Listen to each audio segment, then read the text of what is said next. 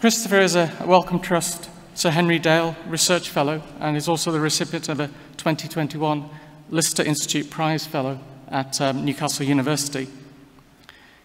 His work seeks to understand host microbial interactions in early life and has wide implications for better understanding diet-microbe-host interactions with potential to develop novel disease biomarkers and targeted therapeutic interventions to promote health in preterm infants and beyond. The Fleming Prize is named after Sir Alexander Fleming, the founder and first president of the Society, and is awarded to an early-stage career researcher who has achieved an outstanding research record. I'm sure you'll agree Christopher is an excellent recipient, and he'll talk to us today about diet-microbe-host interactions in early life. Christopher.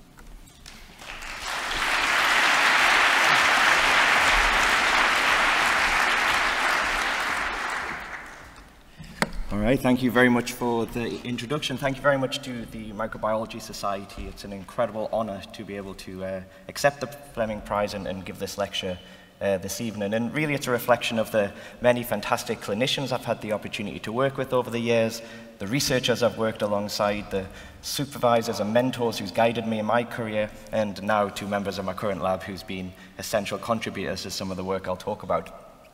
And so the Microbiology Society suggested I talked a bit about my career. I'll do that instead of in a couple of slides at the beginning, rather integrating it into the presentation throughout. And so I'll start and spend the first half of the talk talking about my PhD and postdoctoral work, and then the second half of the talk focused on my work since joining Newcastle University 4 years ago, which of course has been quite impacted by the COVID pandemic, but I think we've been able to make some important progress despite the challenges that we've all had to face. So I never really planned to be an academic. I certainly never foresee myself going on to running a lab and being a researcher. And when I left school at 16, all my friends went off and just got a job or went to college and learned a trade. And I sort of stumbled my way into higher education and eventually into university. And it wasn't until the latter stages of my PhD, my undergraduate, I got to work on a microbial ecology project looking at a lake sediment core under the supervision of Steve Cummings, that I really got a taste of what doing research is about. I was in the lab, problem solving, troubleshooting, but using practical skills rather than just sitting reading textbooks and sitting in exam rooms. And I really did enjoy that aspect of the undergraduate program. When I left, Steve actually dropped me an email and said, would I be interested in applying for a PhD? Knowing my family has got a PhD, I assumed that meant I had to pay more tuition fees, sit in more lectures, go through more textbooks. But when I found out actually I'd be paid to do it, and I'd be in the lab and doing the research, and in this case applying the microbial ecology theory to preterm infant gut and health outcomes, it became a very exciting prospect. And then when I spoke to Janet Berrington and Nick Embleton, who are neonatal consultants at the Royal Victoria Infirmary in Newcastle, I really got a taste of their passion, enthusiasm and determination for improving outcomes in the preterm infants they care for. And I'm glad every day that I decided to go for that PhD and was eventually awarded it. I should also say a special thank you to Andy Nelson, who's in the audience somewhere this evening, who really took me under his wing from day one of my PhD, brought my science on tremendously, continues to support the lab to date, and I, believe it or not, did try to find a professional photo of us where we didn't have a pint in our hand, but as you can see, was quite unsuccessful. So we've heard quite a bit over the last few days about the microbiome. I think you all have a pretty good understanding of what it is.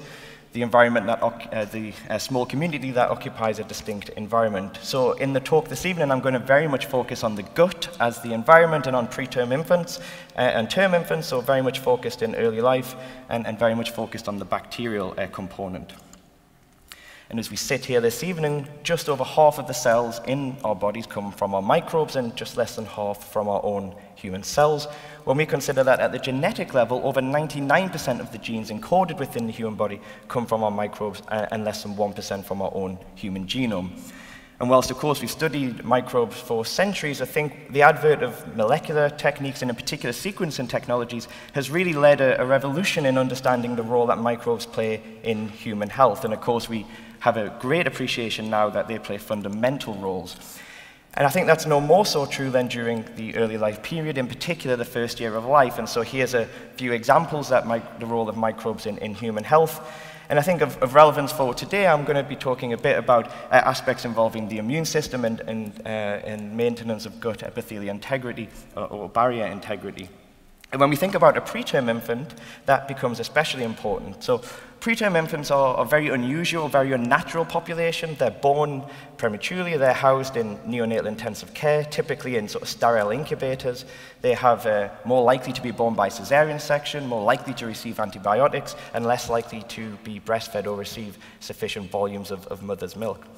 And so, of course, that's going to impart and play roles in microbiome development, and we think that may play also roles in various disease outcomes. And today I'm going to be very much focused on necrotizing enterocolitis, although I'll touch a little bit briefly on late-onset sepsis as well. So this is my first ever poster presentation 11 years ago in Harrogate, the Microbiology Society, or the SGM as it was back then. And this was one of the first projects in my PhD because we had preterm stool samples. Often we had quite limited material in order to work with, and so we tried a range of different DNA extraction kits and methods, testing different weights and volumes of stool samples. And actually, from the back of this poster and the work that I did in collaboration with Suzanne Kennedy, who was at MoBio at the time, it opened up a huge door for me later in my career during my postdoc, and I'll mention that briefly. But it's amazing to think that when you look back at these moments, you really don't appreciate what might become of some of those interactions and collaborations that you make at these types of meetings. So when I'm talking about a preterm infant, I'm referring specifically to that population of infants who are born at less than 32 weeks gestation. In our cohort, that will range from 22 to 32 weeks. And so you can probably well imagine at the earliest end of that scale just how immature, how premature those infants are, both in their immune system, but also in the cells that are lining their epithelium. And this is important, especially for a disease called necrotizing enterocolitis, which I'll abbreviate to NEC. And so NEC is the leading cause of death in preterm infants who survive the first few days of life, and it's more common in the most preterm infants. So it really is a disease of prematurity and having that underdeveloped immune system and intestinal architecture. And really it's just an exaggerated inflammatory response. In a term infant, many of the stimuli, the microbes, and other components of the lumen wouldn't cause so much of an issue, but in a preterm infant, they respond in a very inflammatory fashion. This eventually leads to reduced blood flow to the region of the gut, leading to ischemia and eventually necrosis. So in the worst cases, those infants will undergo surgery. They'll have that necrotic portion of their bowel removed, and of course, you can probably imagine that's going to play important roles in morbidity for the rest of that individual's life. So maternal milk is one of the most protective factors against the onset of this disease, and of course the gut, which is the center of this disease, in particular the terminal ileum, and the way the host and microbe interact is also thought to play important roles in the pathogenesis. And so my PhD really aimed to understand more about that microbiome development in preterm infants.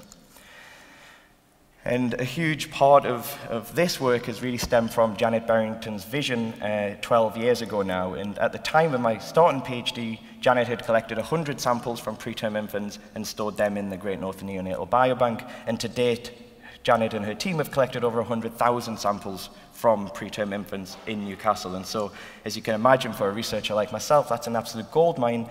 And I've been able to use that resource for many of the work I'll talk about today. So those samples include things like breast milk, stools, and urines, where we aim for daily sampling. We also, where possible, collect and salvage these more invasive samples. And you can see we perform a range of different omic type techniques to really understand as much as we can about these quite precious samples. We also now use them to develop intestinal organoids from the resected tissue, and I'll talk briefly about that at the end of the presentation today. So as I said, the Great Northern Neonatal Biobank, a fantastic resource for researchers around the world, and people in this room, if you're interested, please get in touch. We're always happy to share samples. We're always happy to share data which we've generated from the samples within this biobank. So here's me in my first ever conference presentation, which again was the Microbiology Society. So hopefully you can see a bit of a theme. The Microbiology Society has been incredibly supportive of me and my career to date. And so at the time, we were doing a lot of denaturing gradient gel electrophoresis, and it's remarkable to think there'll be many people in the audience who don't know what that technique is, because it was the mainstay of microbial ecology research for many years before sequencing came around. And we didn't have a huge number of samples, but we were able to show, anecdotally at least, that there seemed to be a difference between the microbiome or the microbial community in infants who developed NEC compared to those infants who didn't. We were able to get a little bit of funding towards the end of my PhD to do some sequencing. We had to focus on that quite extensively, so we did it on twins. And what this is basically demonstrating is that an infant who developed disease, baby 139, you can see the diversity of their microbiome drops just before diagnosis of disease. And that's coupled to an overgrowth of Escherichia in the stool samples. And so, again, very anecdotal, but enough of a gain and a bit of evidence that the microbiome may be involved in this disease, or at least associated. So towards the end of my PhD and the start of my postdoc, where I was at Northumbria University, we had collected, by this point, a few thousand samples. So in this study, we had extensive longitudinal sampling. That's the real power of this study. We have only a few number of cases, so 7 NEC, 7 sepsis, matched individually to 2 controls. And as many in the audience will probably appreciate, when you get a microbiome data set, it's quite hard to analyze at times. Traditional statistical approaches may not be the most suitable. And one approach that we used back then and continue to use to date is to use a clustering algorithm to basically take those 800 samples and their microbiome profiles and then bin them into a number of predefined groups that was deemed optimal. So in this case, our 16S, our RNA sequencing data, 6 clusters was determined optimal. We term these preterm gut community types. I'll largely refer to them as community types for the rest of the talk. And you can see basically how their algorithm has put samples into clusters in the way that it has. So Klebsiella are really dominant here in cluster 1, and I'll animate that here by this purple oval. And you can see that the community type would look somewhat like this. The difference, or the major difference between community types 2 and 1 is the addition of this Enterococcus being relatively abundant in that community type. And you can sort of begin to build this pattern of these different preterm gut community types based on taxonomy. And I'll draw your attention in particular to community type 6 here, which was dominated by Bifidobacterium and was also the most diverse community type. So then, of course, we've primed with this. We can now start to ask the question of how do these different community types associate with disease progression. In this case, we first looked at NEC, and what we found is basically no single preterm gut community type was consistently associated with the onset of NEC in this population. But on the flip side, we did observe that community type 6, that's the high Bifidobacterium group, if an infant had a sample within that community type early in their life, they never went on to develop NEC, and they never went on to develop sepsis. So we don't think there's a particular causative organism in this disease, but there might be ways to modulate microbiome to improve outcome and offer protection. Another way of looking at this type of data is by ordination. Many of you will be familiar with such an approach where each dot here represents a different sample. They're colored, in this case, according to the community type. So you can see the orange here is the Staphylococcus group. You can see the yellow there, Bifidobacterium dominant in the middle. And I'll play an animation in a moment. You'll see a control in green and a NEC infant matched NEC infant in red, and how their microbiome develops over time. Each dot here represents a different microbiome profile, so the further apart 2 dots are, the more dissimilar the microbiome is. And so as we see, the NEC infant here from birth has this very chaotic development. They've moved through quite a lot of these different preterm gut community types already, from that high staph to a high Klebsiella group to high Escherichia, back to high staph. And if we contrast that with the control infant, you can see, again, they emerge from the Staphylococcus group. That's quite common in our preterm infants. We'll start with a relatively high abundance of staph in their guts, and quickly moves into that Bifidobacterium dominant community type and remains in there for the remainder of its sampling. So again, rather anecdotal in a matched case control here, but we did talk about this a bit in the manuscript, which is published in open access, to basically say infants that went on to develop NEC had less Bifidobacterium, or relative abundance of Bifidobacterium, and also less stability of their microbiome. So it was around this time that I moved to Baylor College of Medicine, and I mentioned earlier about Suzanne Kennedy and working with her when she was at MoBio. I was on the radar. We hadn't spoken for many years at this point, but she moved to Baylor College of Medicine to join Joe Petrosino and his team, and asked if I would be willing to go over and join her as a postdoc. And so it was really too good an opportunity to turn down. I applied for many fellowships and grants and didn't get a single one, but fortunately Joe had the funds to still support my visit. Unfortunately, the visa application took so long that Suzanne had left before I was able to move to America. But I was still fortunate to join Joe in his unbelievable lab, particularly his computational biologists with Matt Wong and Dan Smith. Also Tatiana Forfanova, who I worked very closely with or more of a bioengineering project to develop a core culture system. I'll talk about that briefly at the end today as well. And also the Mary Estes lab to develop a method for generating preterm organoids, which was a non-trivial problem at the time. Our first few samples from preterm infants didn't yield any organoids, but we've since optimized this method now and have a 100% success rate in generating these lines from preterm infants. And so my time was spent really between computational work, and I learned an incredible amount by spending time with much smarter people than me. And I also was able to do a lot of the lab work, so these bioengineering projects, some microbiology, and some tissue culture. So I was able to gain skills in both aspects. I'm not going to talk about much of the computational stuff today, but just to mention this one study because it has set me down a path or contributed towards the path that I now work on at Newcastle. And so this is the TEDdy study. It stands for the Environmental Determinants of Diabetes in the Young study. And I take no credit for the collection of samples. That was just an incredible effort from hundreds of investigators and clinicians and researchers from 3 centers in America and 3 centers in Europe who collected tens and thousands of stool samples from thousands of infants at risk of diabetes. For this study, we designed a case control match study. We had sequenced in the end around 12,500 stool samples from just over 900 infants. And I really landed at Baylor at the optimal time to then begin to be able to work on the data analysis. And what's depicted here is, of course, the teddy bear. We have an infant and the so-called security blanket of bacteria. And I hope what you can see, is, again, is those Y-shaped bifidobacterium taking center stage in that figure. And that's a bit of a spoiler for what's to come. But yes, that's the bifidobacterium. So we can look at microbiome, of course, in one or two ways. The first way that we tend to do is looking at taxonomy or species, and then the second is to care less about which species are there, but more about the genetic function or genetic capacity of that microbiome.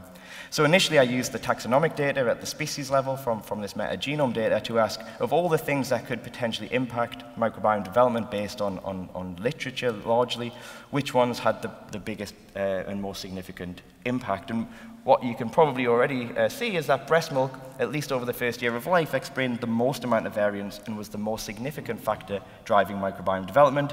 Birth mode was also important, and some of these other environmental factors. After the first year of life, as you would expect, most infants have transitioned onto solid foods. Breast milk no longer has any impact on the microbiome. And really, by the time an infant gets to their second birthday, their microbiome has become very individualized and really not perturbed by any of these current or historic events. When we then look at the functional capacity or the genetic capacity, we find that only breast milk is associated, and again, only over that first year of life. So we didn't need to spend a ton of money sequencing to be able to find that the breast milk and breastfeeding is important. We've known for, of course, centuries that from the maternal side, there's a range of benefits from breastfeeding, and also from the infant side. And there's a ton of fantastic epidemiological evidence now that if an infant is breastfed early in their life, they have a reduced risk of several diseases, most of which are listed here, not only in the short term, but much longer term throughout their teenage and adult years as well. And then bringing it back to our preterm work, in particular, late onset sepsis and necrotizing enterocolitis, of course, we know if an infant receives breast milk, they're at a reduced risk of developing these diseases as well.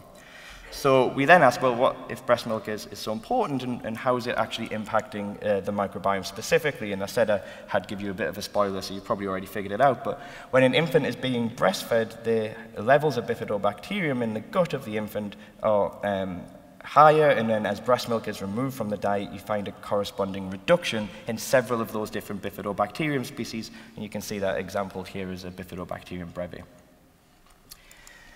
So you might be asking, well, what's the major difference between something like a formula milk developed from bovine milk compared to human, if human milk is so protective and formula is a risk factor for these diseases? So there's been a lot of work to extensively characterize the complexity of human milk, and much of that work is still ongoing and has been for a long time now. But what we think is one of the major factors, at least from the microbiome standpoint, is these oligosaccharides. So I'll call these human milk oligosaccharides in the context of human milk, or HMOs, and as you can see here, they're the third most abundant solid component of breast milk, and yet they're near enough absent from this bovine or formula milk. They're so abundant in human milk, they're actually more abundant than protein, and of course we will all appreciate the importance of protein for an infant nutrition. Yet these oligosaccharides provide no direct nutritional benefit to the infant. They actually reach the gut intact, so they, in the small and large intestine, feed the microbiome. So one of the primary roles is served as prebiotics. And so there's a lot of different sugar structures, these HMO structures identified to date, just over 200 by last count. And you can see how, oh, we've lost the N, that's a shame. You can see how as we move through these different modifications, you can go from a lactose backbone into, in this case, lacto-N-tetrose. And through sialation, we can move to DSLNT, or disialacto-N-tetrose. And this particular sugar of huge interest to us, as I'll talk about in a few slides' time. And then through some of these other modifications, again, hopefully you can see that the complexity of these sugars and how they sort of build.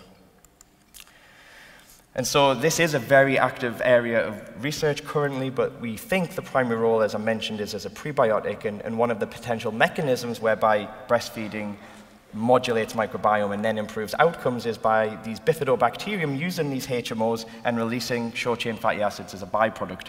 Short-chain fatty acids, as people in this audience I think will know better than me, have important immunomodulatory roles. So they can reduce inflammation, they can increase tight junctions and improve barrier integrity. And if we think about a preterm epithelium, that becomes incredibly important. They also potentially have roles in inhibiting pathogens and preventing binding with mucosal surfaces, and also potentially directly immunomodulatory, but again, very much an active area of research currently. So at this point, I moved back to Newcastle. I'm from Newcastle, as you could probably tell. I've tried my best to do my posh Geordie accent, but I'm sure a bit of the Geordie has come through. So I'm back home now, and it really is a fantastic city and university, and I'm very privileged to be able to work there. And I'm very privileged to be able to have built the team that I have over the last few years. I'll talk in particular today about analysis that Andrea Massey has conducted and Lauren Beck, but we have a fantastically supportive team. And again, there's Andy, and a special mention to Greg Young from Northumbria University, who is still very active in our preterm research. So at this point, I'm back with Janet and Nick as well, the clinicians who sort of started it all for me, and we were thinking about what the next sort of steps would be, and building off of the work we'd done previously. We're obviously interested in bifidobacterium, we're interested in these sugars in breast milk, and so we had a look at the literature, and in NEC, there's not really much has been studied in the way of human milk oligosaccharides and necrotizing enterocolitis, but one investigator in particular, Professor Lars Borde, based in UC San Diego, had done some really fantastic work.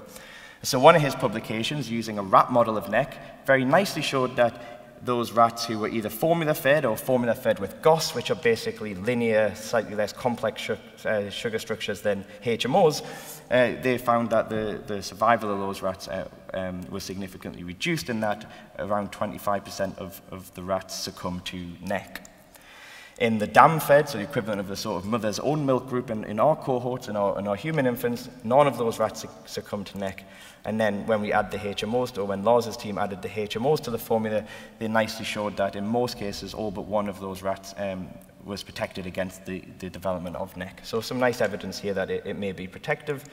Lars's group then followed that up in a small clinical cohort of 8 infants with NEC, and in particular Bell stage 2 and 3, which is our more severe NEC. They were able to show that this disialacto-N-tetrose, or DSLNT, was reduced in those infants who went on to develop NEC compared to matched controls. So again, some really nice evidence that this is something that we should think about exploring.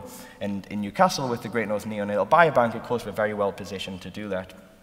And so Lars was one of the first people I spoke to about trying to set up a new project when I moved back, and he's been fantastically supportive of that work and subsequent work. And so, as I mentioned, this particular section of the work I'll talk about has largely been conducted by Andrea, and she has a poster, B188. Please go and chat to her. There'll be a lot more within that I won't have time to talk about today. So for this study, we used milk samples from the biobank of infants who went on to develop NEC in matched controls, and we sent those off to Lars in America, who sent us back the HMO profiling data. So we then asked the question, is there a difference in the milk of infants who go on to develop NEC compared to their matched controls? And as you can see here, there was a difference, and then the next step is to ask what's driving that. And this is the only time, I think, in my career to date where the finding has very nicely reproduced some earlier work performed at a different time with a slightly different technique in a completely separate cohort. And that was the one thing driving that difference was DSLNT. And in our cohort, we also found that to be significantly reduced in our infants who went on to develop NEC. So Andrea did a bit of univariate modeling, determining that 241 nanomoles per mil was our optimal threshold for this cohort, at least in this population. We're working to validate that now. And you can see with that, we have an incredible sensitivity, specificity, or in other words, an incredible ability to predict NEC in this population based on a single sugar in their mother's milk. But we're a microbiology lab, so we, of course, bring that back to the microbes and trying to build on this and understand a bit more about potential mechanisms. And so, again, we use the Great North Neonatal Biobank. In this study, we have around 650 stool samples, which we perform metagenomic sequencing on, in this case from 14 NEC and 34 matched controls. And once again, we use our clustering algorithms to determine these different preterm gut community types. Now we've changed sequencing approach. We have 5 community types, and now we deliberately order these based on the earliest samples being in cluster 1, and then the latest samples were in community types 4 and 5. And community types 4 and 5 were significantly, or the samples within community types 4 and 5 were significantly older or from more mature infants. And we've done discriminatory analysis to support how the algorithms fit in these different clusters in the way that it has, and I'm just trying to show this visually here, but you can see as we expect that staph really dominates cluster 1, and then as we get down into these clusters 4 and 5, or community types 4 and 5, you see Bifidobacterium longum and bifidum being dominant in community type 4, and Bifidobreve being dominant in community type 5. So the next question, of course, is, so we've got these community types, we know DSLNT is important, but is DSLNT impacting the microbiome development in these infants at all? So here we have the infants who were above the DSLNT threshold, therefore largely controls, and as you can see, they, over time here, transition generally from that high staph group into either community types 4 or 5, those Bifidobacterium-rich community types, which if evolution and our previous work is anything to go by is a good thing. And those infants who had breast milk which was below the DSLNT threshold, you can see here, had much more perturbed development and much less sort of transition into those community types 4 and 5. So a nice example of going from a sort of human milk oligosaccharide, incorporating that with the microbiome, and again, much more work is now ongoing to try and unpick this potential mechanism a bit further.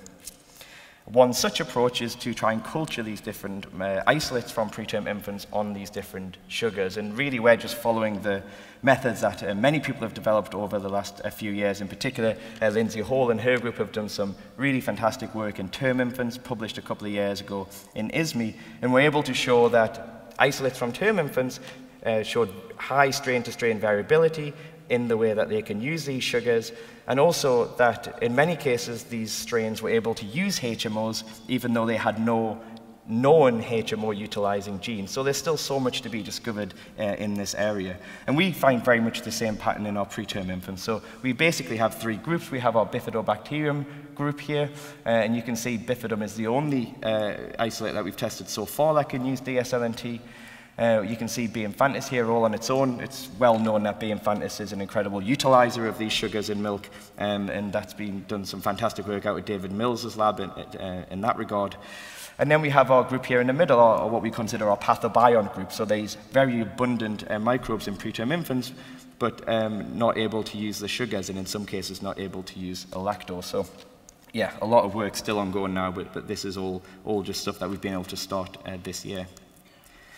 So moving away slightly from preterm infants who go on to develop NEC, and thinking about preterm infants who actually remain healthy or relatively healthy during their stay in intensive care. Most infants won't develop NEC and won't have any intestinal pathology. So healthy in this term basically means no intestinal pathology. And we want to understand how that microbiome develops and then potentially at a later date feed that back towards disease outcomes. So like we had done with Teddy earlier, and I should mention this has been driven by Lauren Beck, again, all really during lockdown. She's done fantastically well to come into the lab and pick up the computational skills and really drive the group forward in that regard. You might have already seen her present, hopefully you did, in the integrated omics session. It was a fantastic talk, but she'll also be around afterwards, and again, we'll be able to give you much more of an insight into this work than I'll have time to talk about today. So I expect she'll be around Andrea's poster, 188, if you want to go and chat. Please feel free to grab her. So we asked similar questions to Teddy, much like what are these major factors influencing microbiome progression, this time in an exclusive population of preterm infants. And things like birth mode, which in term infants we know to be very important, in preterm infants we don't see the same thing. But rather expectedly, I guess, probiotics did have a big impact. We introduced these on average on day 8, so around this point, and then from that time point onwards you see probiotics are significantly impacting the development of the infant microbiome. On average, probiotics were stopped around day 40, so you can see continued impacts of probiotics long after the probiotics have stopped being administered. And this may extend into post-discharge as well, and so grab Lauren and she'll tell you more about the persistence and prevalence. But we're quite lucky in Newcastle that we have built this biobank over the last 12 years or so, and so we have timeframes of no probiotics and then the introduction of 2 separate probiotics. So if we take ourselves all the way back to 2013 and before, probiotics had never been used in the unit, and this is kind of how the microbiome, this is the natural preterm microbiome development back then, largely transitioning into this Klebsiella, a dominant community type. The unit in 2013 introduced Infloran, which is a probiotic containing Bifidobifidum and Lactobacillus acidophilus, and in doing so, we shift the transition of the preterm microbiome towards this preterm gut community type 5, which is dominated in Bifidobacterium brevi, which interestingly isn't part of Infloran. And then the unit introduced Labinic, which is similar in makeup to Infloran. It contains, at least at the species level, different strains, but the same 2 species, as well as a B. infantis. And in doing this, we see the microbiome shifts toward community type 4. So I think I was surprised to have 2 probiotics which were quite similar on the surface impacting the microbiome to such a large extent. But did this have any functional consequence? We think it probably does, and so we've done some metabolomics work. This is in collaboration with Ben Marsland in Monash University down in Australia, who we send our stool samples to, 10 stool samples representing from each of these different community types, and Ben did untargeted metabolomics for us, and you can see here that the preterm gut community types are significantly linked to the functional small molecules of the gut lumen. But not of the serum, so we also had matched serum samples, and we don't find the preterm gut community types are impacting systemic circulation or the metabolites in the serum. So this is probably a gut lumen specific phenomenon, which is nice for us because we have our gut model, and that allows us to really focus on the interaction at the epithelial surface in the small intestine. So that brings me nicely to the organoid work. And so, yeah, this is something that I've been developing for a long time now, certainly the last 7 or 8 years of my career, and we're just really starting to, I guess, see the rewards of that now with COVID passing, can get back in the lab and really start to build momentum with our organoid work. For those unfamiliar, these intestinal organoids are derived from, in the case of preterm infants, resected tissue. We can do this with adult biopsies. And we basically isolate the stem cells from the base of the crypts in these samples, and then we can grow these up in the lab. We can expand them indefinitely.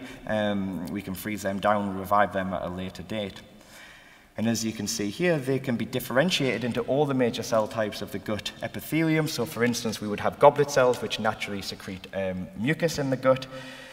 They're also patient-specific, so any epigenetic or genetic predisposition to disease will be captured within this model system. But from a microbiology point of view, it's a non-trivial problem that these organoids require oxygen, and then the anaerobes that colonize our lumen and our guts would be largely anaerobic or facultative. And so this was a project I was fortunate to work with the Leng grad student Tatiana Forfanova on, and it was a really fun project, very different to anything I'd ever done before, very much on the bioengineering side. And we have now developed a system whereby we can diffuse oxygen into the media, which feeds the human organoid monolayer, but the cells themselves then consume all of that available oxygen for their survival, leaving the bacterial compartment or the apical compartment to be in its anaerobic environment, because the whole system sits inside our very large anaerobic chamber. And so now we've got this built, we can use this to test various hypotheses and build upon the associations of some of the work I've talked about already. And really, before we even get to that point, we asked, is there a difference between these organoids derived from preterm infants compared to adults? And these are all ileum-derived organoids. And you can see here, this is work that I actually started in America, so many years ago now, which was finished by Andrea here at since I joined Newcastle. We published this just at the end of last year to show there is a difference, significant difference, in the gene expression between organoids derived from preterm infants and those derived from adults.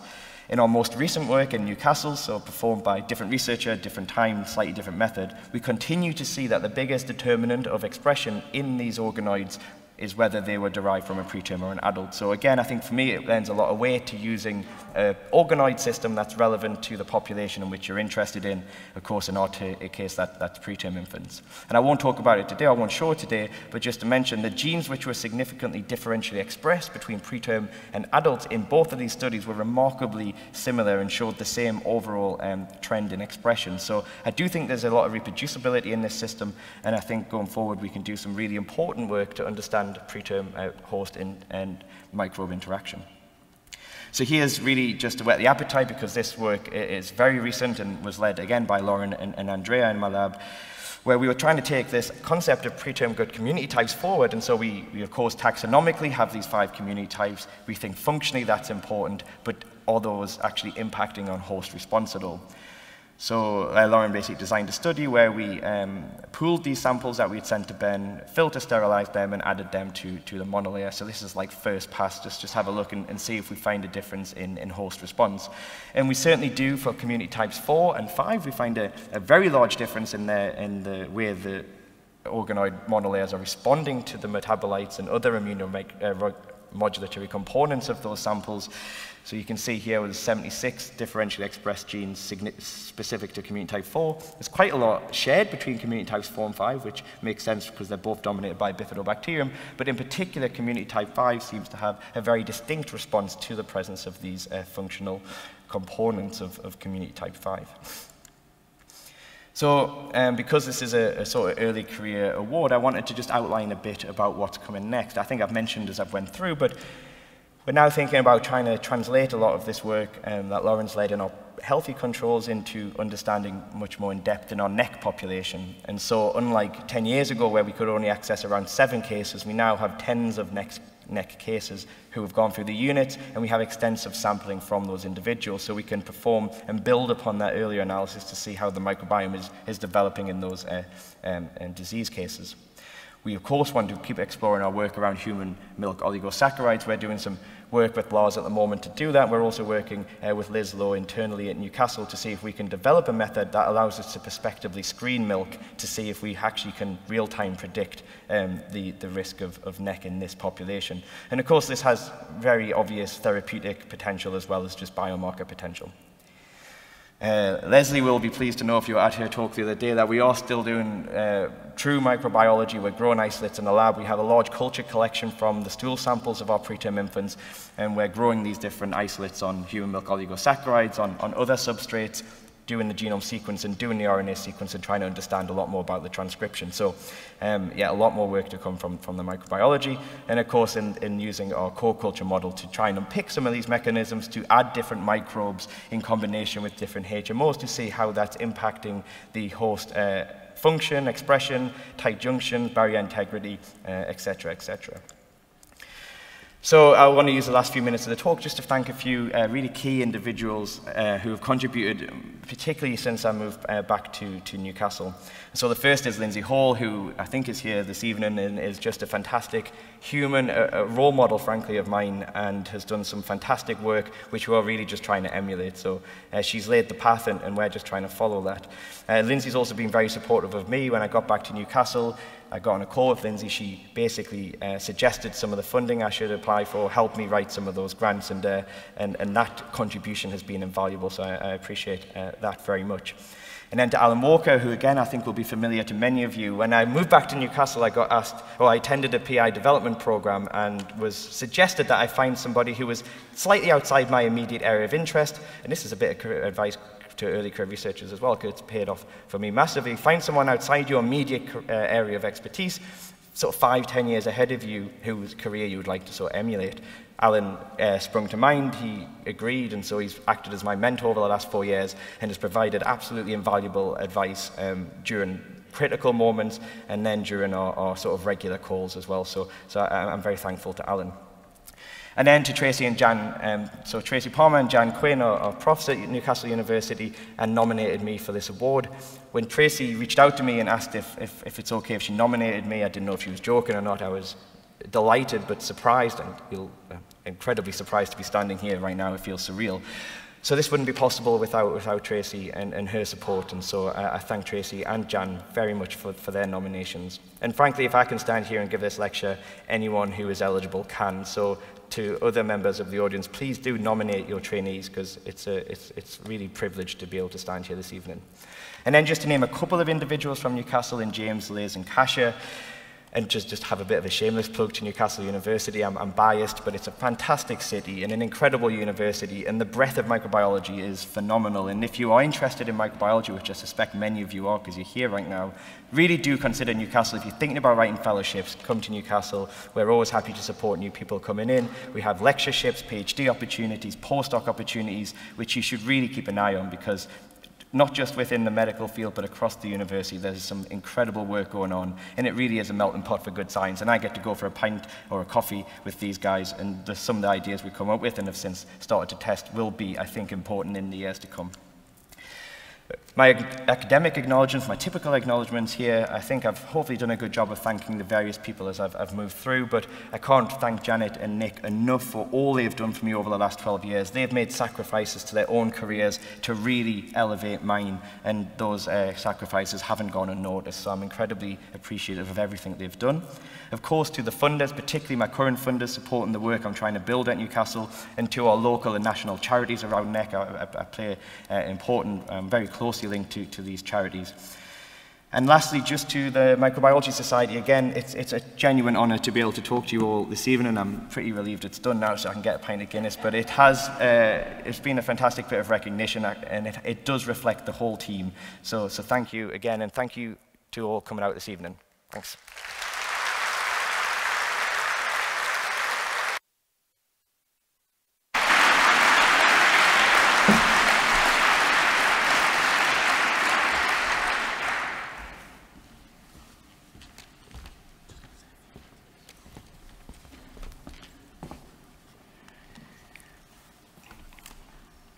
Christopher, thank you for such a brilliant lecture and fascinating insights.